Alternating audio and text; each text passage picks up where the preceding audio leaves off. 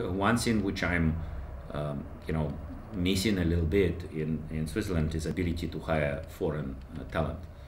It's more difficult to hire foreign talent in Switzerland and about any other place in Europe.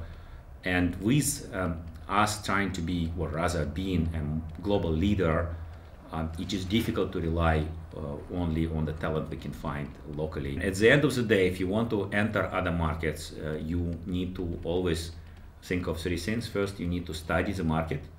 And you need to remember that international markets do not exist by regions. Regions are invented by politicians. Asia, Europe, Americas, Africa, there is no such places.